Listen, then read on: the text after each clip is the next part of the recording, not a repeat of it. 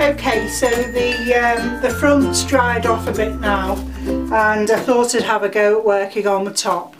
So I did, as you can see, there was a few knocks and scratches, so I did put some filler in.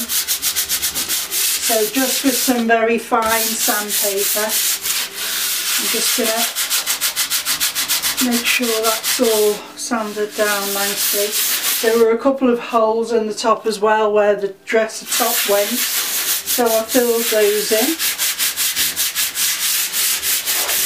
Just give it a quick rub over. I think the top will take quite a few coats because I can still feel there's quite a lot of open grain on the top.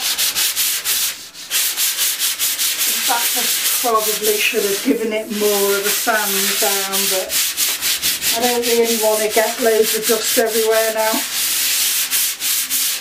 So we'll see how we go. I was originally going to do the top dark blue, but the more I've thought about it, I'm going to do it ombre, like a vignette basically. So I think I'll start with the lighter colour which I ended up with and go into a darker in the middle. So we'll see how that works out. Make sure there's no roughness on the top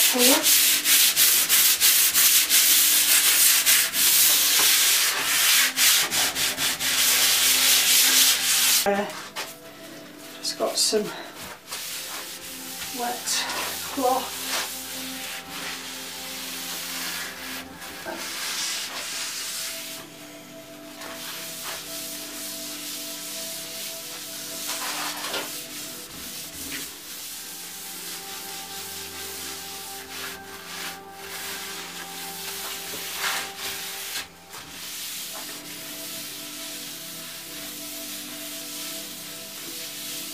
And I think I'm definitely going to be putting some gold leaf on as well. The front, I love the front, but it still looks a bit plain. So I'm going to break out my stencils and see what I think. Okay, right. Let's just dry that off.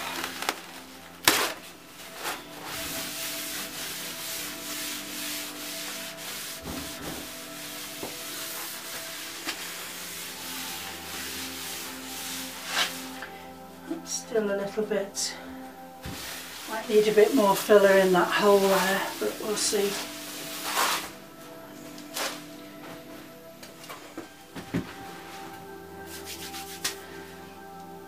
Okay, so we're going to start with the lighter colour this time, which is the colour we've already got on the edge here.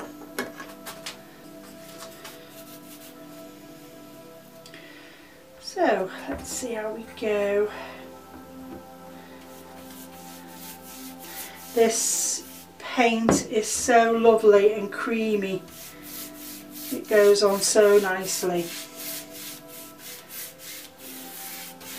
Like I say, the top will need a few coats I think, but because it dries quite quickly it's quite good.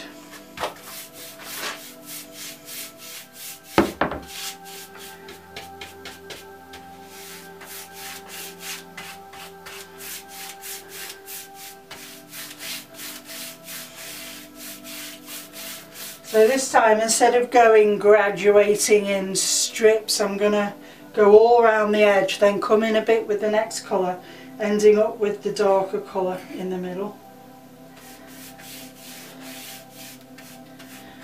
Just be careful, try not to splash the front and the sides when you're doing this bit. I probably won't worry too much about the ombre, the vignette on the very first coat. It's just a case of getting the colour down.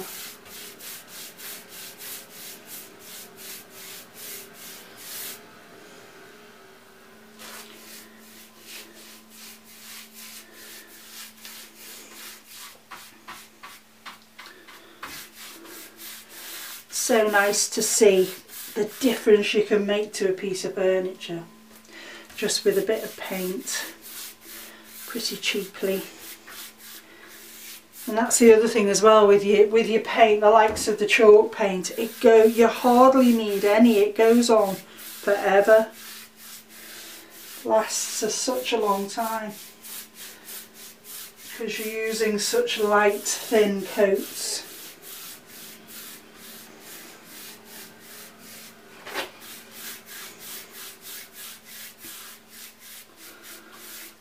Okay.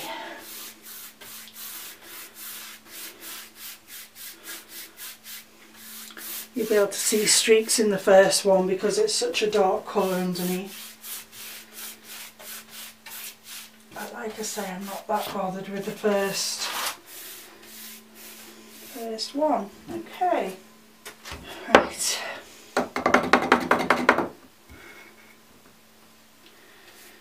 Next colour.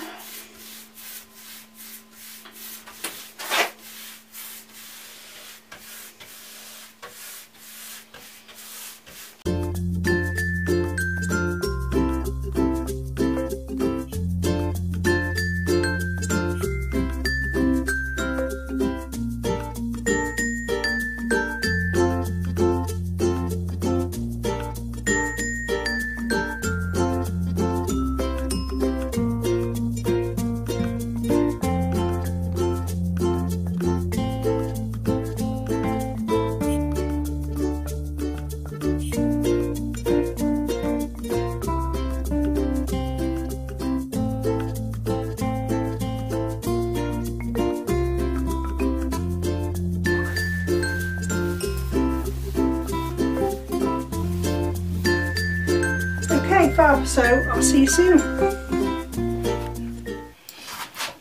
Okay, so while the top's drying, I'm going to have a go at stenciling on the side and just see what it turns out like, and if I don't like it I can just paint over it again. I've got a damask stencil here, it's one of my own designs, and I'm just going to very randomly put it on. I'm not going to sort of do it the whole, just sort of a hint of it. So on this part here we've got the brave blue going into the teal, so probably I'll start with obviously the teal in the brave blue, and then we'll go into the brave blue into the teal. I have mixed a colour for the bottom part because I didn't want the brave blue because I thought it was a bit too bright, so I've mixed some of the Evening Elegance with a small amount of the brave blue, so I'm hoping that it's just enough to show up. If I need to put a bit more brave blue in, I can. I'll just see how it goes. So okay, what I want to do, I think, is just do sort of a diagonal, really. So what I've done with my tape is, what I do is I put it on my clothes and take off most of the tack so that you don't end up pulling off your paint. It is a low tack tape anyway, but I just want to make sure that you know, it's not going to pull the paint off. So what I'm going to use for this stencil is some little foam brushes. That way you're not forcing the paint underneath the stencil. So what I'll do is I'll get the lid. So okay, so this is the brave blue, so I'm going to use the teal colour. So we hardly want any paint at all, hardly anything. Make sure it's worked well into the sponge so that it's not dripping with paint. It's hardly anything at all.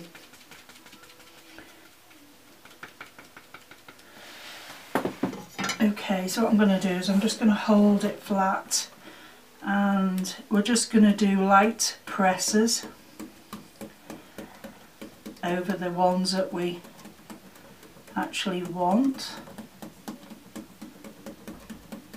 Like I say, I'm just trying to get a hint of the design. I'm not looking for it to be perfect. You're always best, anything to do with paint, never try perfection, because you'll never ever get it and you'll just end up getting really upset. Okay, so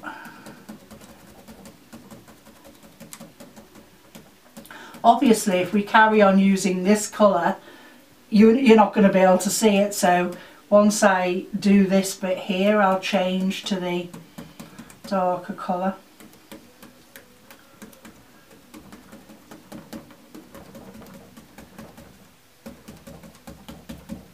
Okay. I think I'll put another one there. Like I say, that one little bit of paint's gone a really long way. You really don't want a lot of paint on your brush, on your sponge, otherwise it's going to seep underneath the stencil. Okay, let's have a look. Because I've got it taped, I can lift it up and see. Yeah, I think I'll just put a bit more here as well. A bit more paint. Okay. Let's have a couple.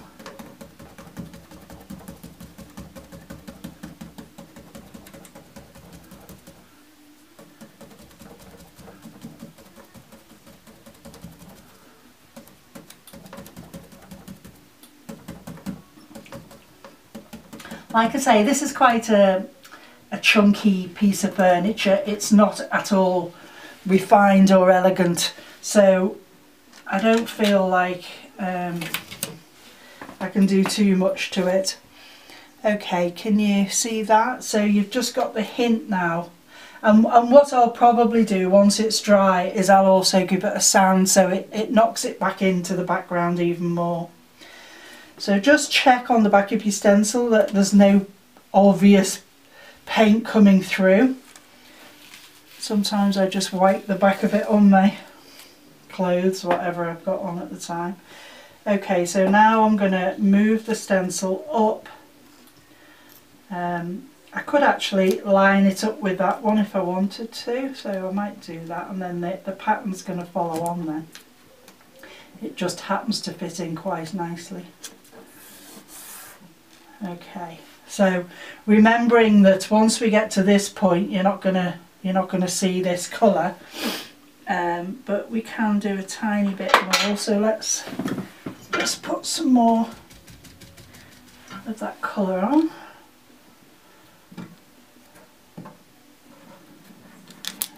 Okay, I've got a bit close to the edge there.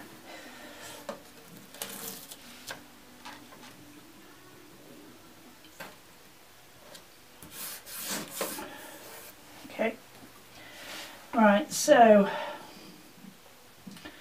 let's have these.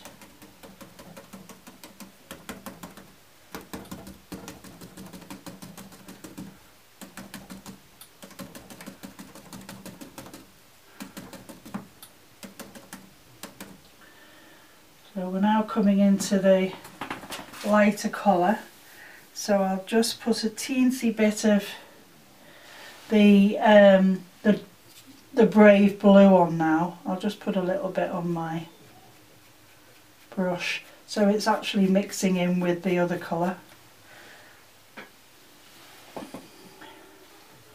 So when we come up here, oops, so I've got a lot of paint on there, a lot of paint. Let's get rid of some of it. Okay. So when we come up here, it is actually going to show up.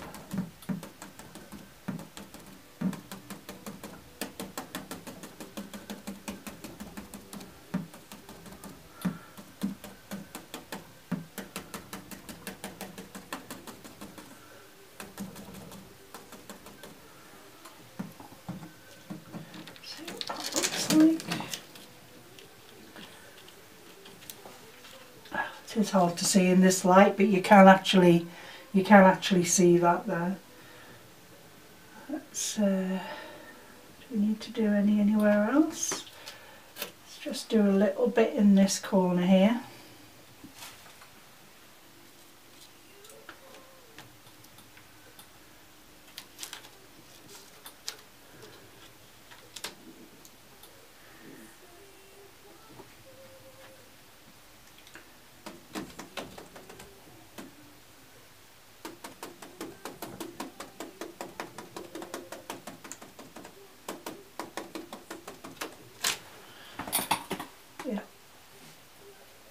Okay, and maybe a little bit of the light again in this corner. Just be careful because that paint's wet there, so you don't want to smudge it.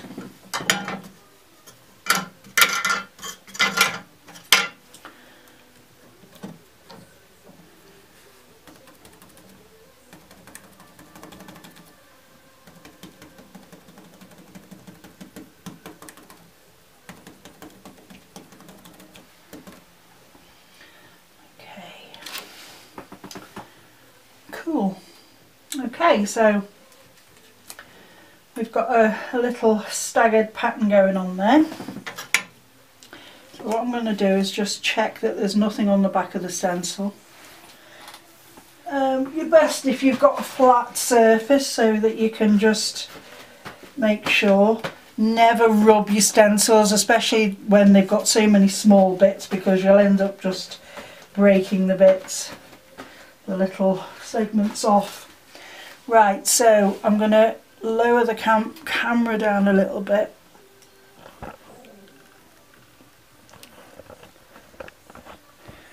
Okay, so basically I think probably, should we do, there's a bit of fluff there.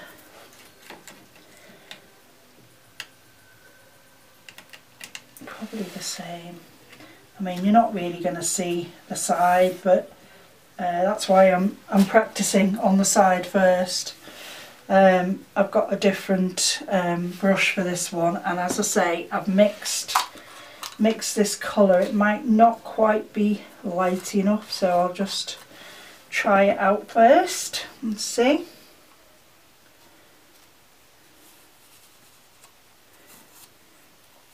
Like I say, make sure you scrape as much of the paint off as possible, because you don't want it thick. Let me just dab it on there as well. Let's just see if we can see it first. So I'm going to come down to the bottom one here.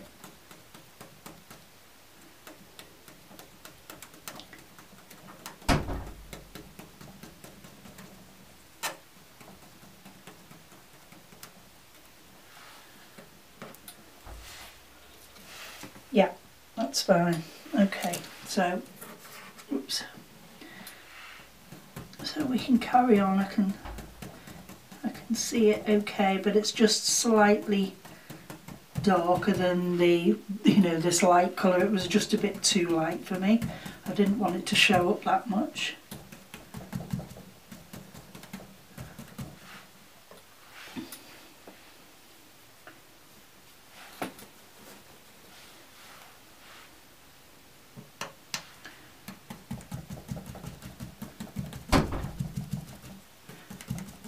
Okay.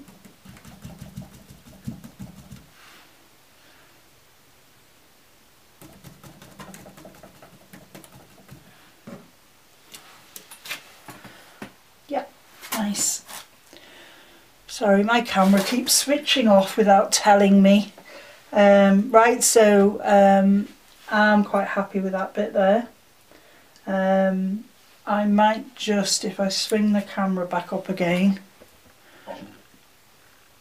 yeah, I think I'll just put a little bit more there, because it's not a great deal going on. Line that back up again, hopefully. Yeah.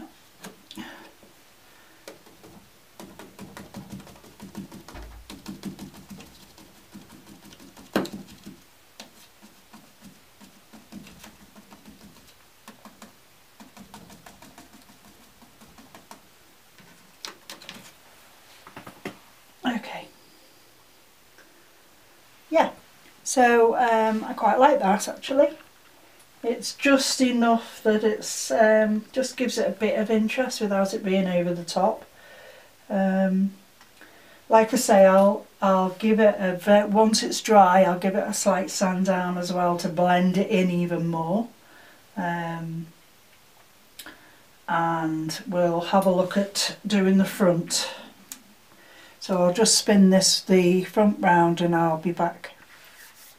Okay, so we're going to have a go at putting some on the drawer fronts as well. Exactly the same process with the same colours, and also what the stencil will do is it'll help to break up any uneven paint that you've got. So let's get my stencil again, just check, I'll just give it a wipe over. Oh, fine, something to wipe it with.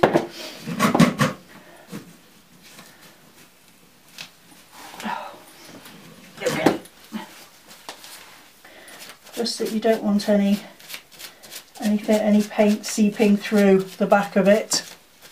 So, okay, right, let's get a rag to dry it off. Right, so again, we're just gonna see how we go with the pattern. Shall we start there probably? Okay, right, so this is the lightest colour, so we're going to use this Brave Blue.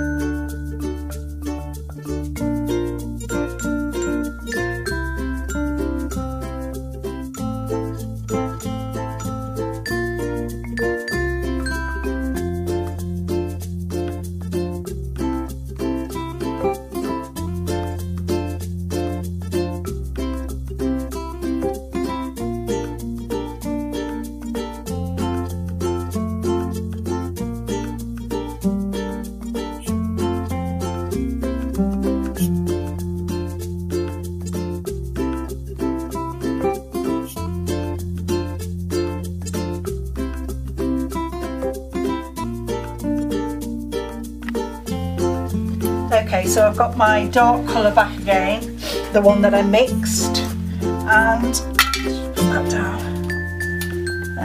Right, so I think, well, I'm just gonna go for it.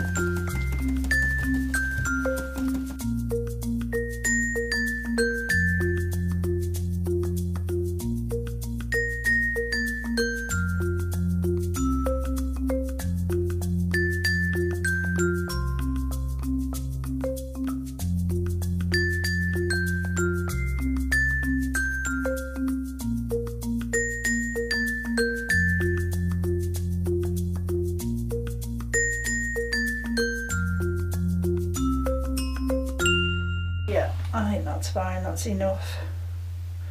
Like I say, because it's not a particularly good looking piece of furniture, it's quite chunky, it's a proper old Welsh dresser. Chunky one, it's if you go too refined with it, I think it wouldn't look right. So let's see, yeah, I think that's enough for the front. I'll do the other side while this is drying, and then we'll come back. The top's not really quite dry yet, and then we'll have a look at doing something on the top. Hi again. Okay, so this is all dried quite nicely now, I really like the effect that I've got there. But what I'm going to do is give it a very light sand down, just to knock it back a tiny bit. So I'm hardly going to press at all, just making sure that I'm knocking any little bits of grit and just slightly knocking the image that I stenciled, just going to knock it back slightly.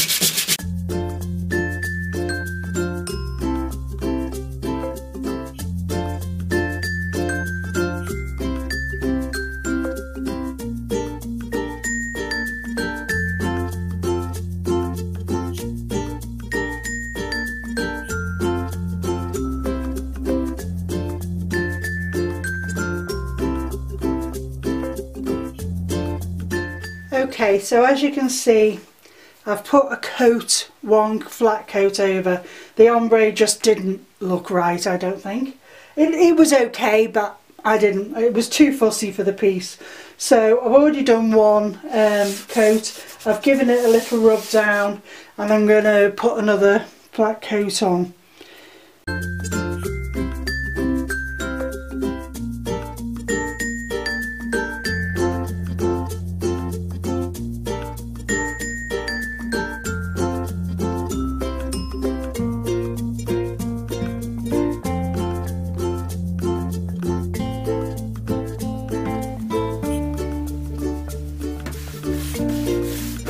So I'll carry on with the coat of paint on the top, and then I'll set the camera up again on the front and we'll do a varnish coat on the front.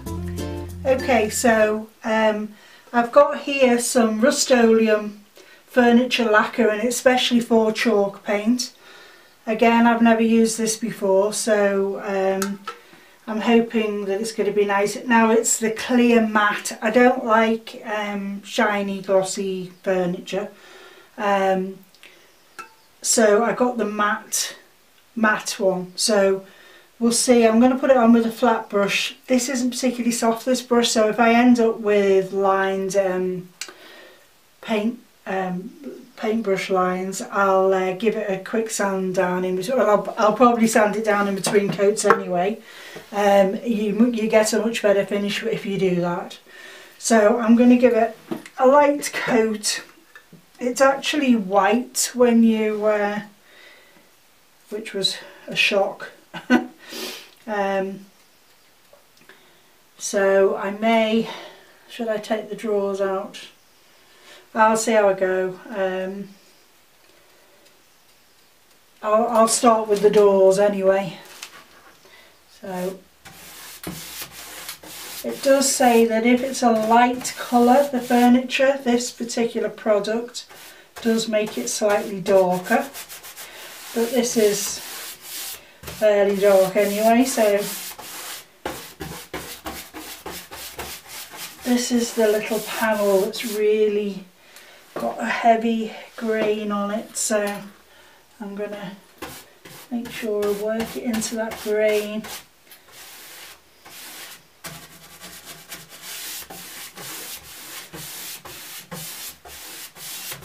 It is still quite cold in here today. We had another bout of cold, snowy weather, so it's lovely today. It's nice and hot, but it's cold down here because obviously it doesn't get any sun. And it does say for best results use between 10 and 30 degrees. So I think I have no idea what the temperature is down here, but it is fairly cold. Hopefully it'll be 10 degrees. Just be careful you don't get any little runs in the corners or build up.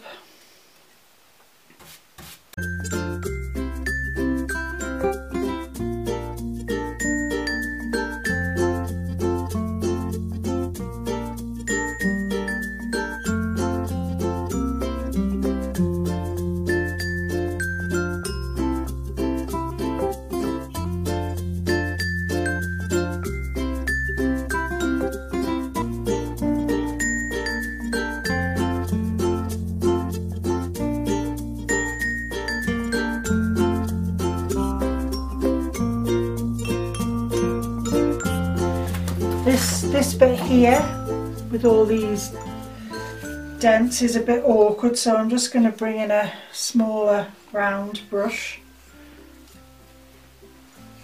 just to go in, get into there, just being careful that you're not going to end up with a thick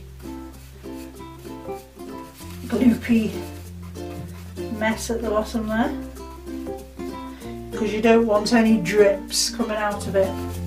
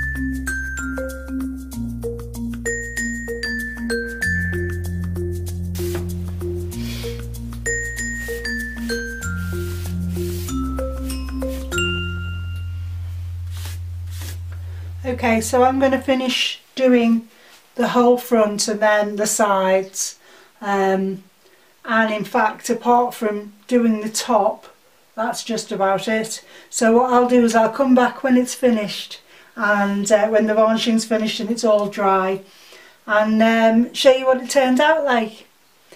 I hope you've enjoyed watching the video, and if you have, please subscribe so you keep up to date with the next project, and hit the like button, and we'll see you very soon. Thanks for watching.